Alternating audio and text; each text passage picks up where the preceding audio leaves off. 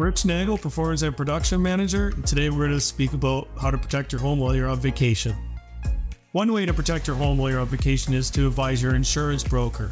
By doing that, we will help you in advising what to do, such as setting an adequate temperature, specifically if you're going away in the wintertime, that it's not hot enough, but it's also not cold enough to freeze your lines. We'll advise you if you're gone any longer than a week. If you're gone multiple months, such as snowbirds, we'll advise you to either have someone check on your property every couple days, or we'll tell you to actually turn the main water line off so that you don't rupture water lines, such as freezing. And if that was to happen and it caused flooding and no one's checking on your home, that coverage may not cover the flooding and resulting damage that may happen. We'd also advise you that we would like you to make the house look like someone is still living in it,